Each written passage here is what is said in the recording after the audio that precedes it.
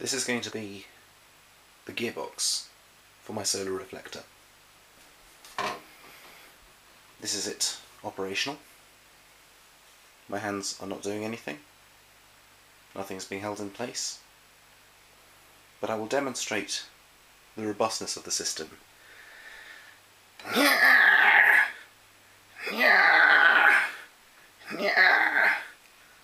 And check out that.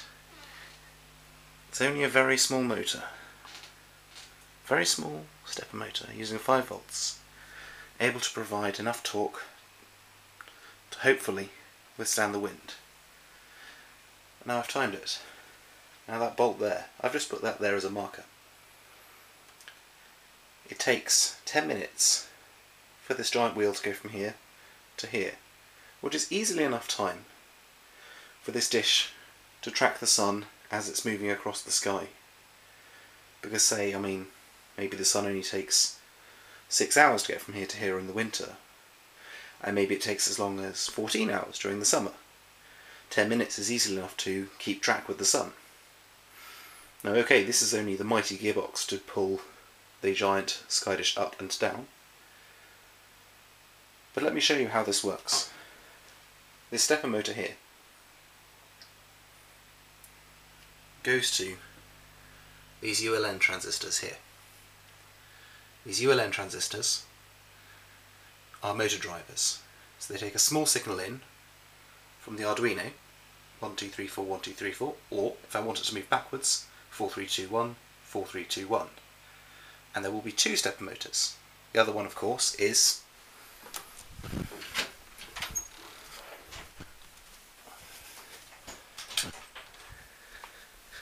down here.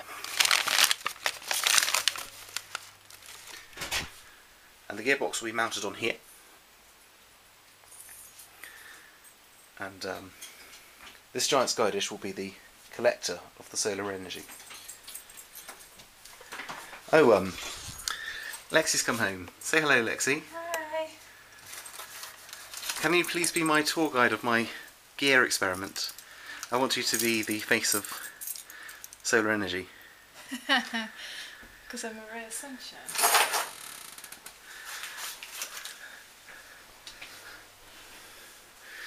So come on, explain to me what's going on here. Explain to you. You need to be in the camera shot. You need to be in the camera shot. So you need to get down a bit more. Wait. Your gears are turning. Have you stuck that on? Don't move it, don't move it. That's to mark how far it's moved. Because I'm allowed 10 minutes on a YouTube video, and I figured, what's a better way to demonstrate how long it takes to move this. So you're about 4 minutes through, are you? Okay, yes, there's a bit of a mess in the kitchen, but I have proved it works. And there is not even any aid of a computer. Mess in the kitchen.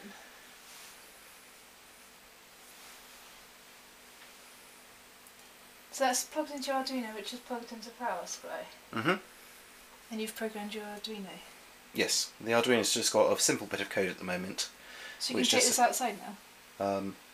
Well, I could if I had a battery supply, which is currently powering the Arduino and the stepper motor, which conveniently both use 5 volts. Unfortunately, most batteries use 1.5 volts. If you use 3, it's 4.5, it's too little. Can't you give it power through your solar array? Have you got an alternator? Have you got a DC to DC converter? Again, the costs just go up and up and up. I mean, the whole point of this system is it's designed to cook. It's a cooking system, it's a water heating system, it's not a solar system. It's not an electrical generating system. Although I suppose I could put some solar panels on the side of it to generate a bit of power. No reason why not.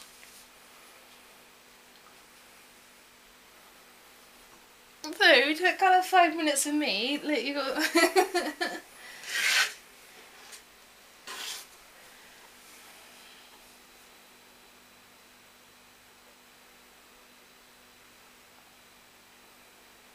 So this then goes back onto the frame, does it? Well, what's going to happen is you see this line here I've marked.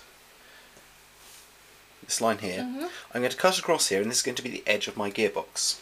Okay? So you're going to make a box around that shaft? Mm-hmm. I'm going to put 2 more giant bolts here and here, and also just about here, and again about here. Does it have to be precise, or is that... As long as it's not getting in the way of the gear, and as long as it all locks together and locks tight, it's fine.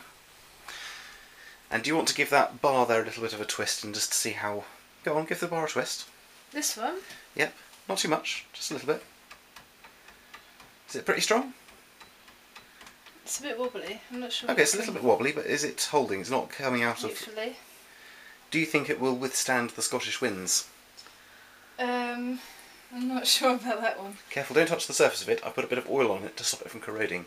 So you got this one going this way, but what about the other one? Going the other way? Well, I can show you a basic experiment if you want to hold the camera.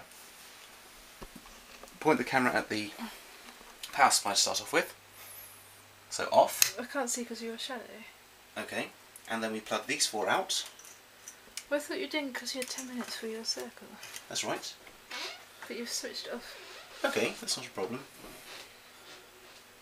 Don't get the order mixed up. And 1, 2, 3, 4.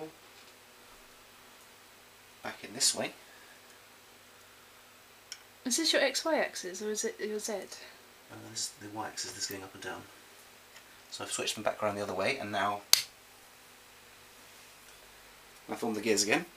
All I've done is I've just reversed the order of the four.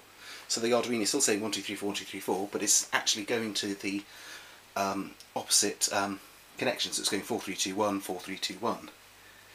So it's going the other way around. And it's using the half-step algorithm, which is where it basically goes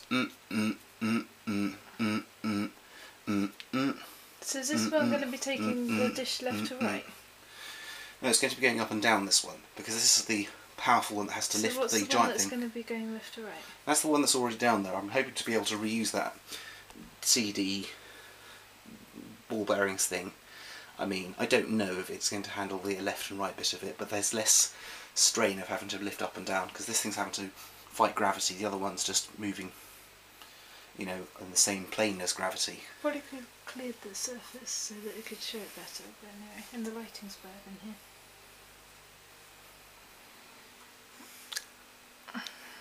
This don't need you. Stop filming me, film the project. As it is. Thank you.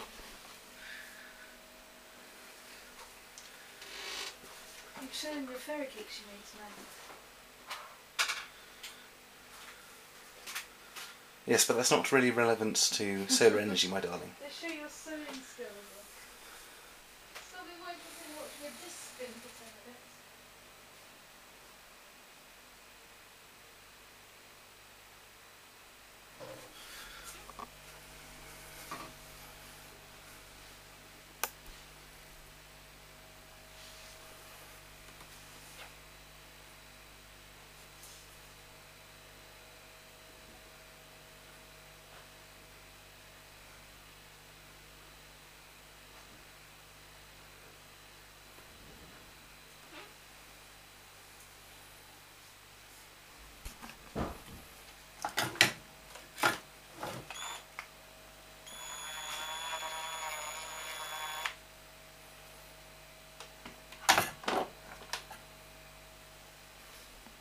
Okay, that's my 9 minutes up.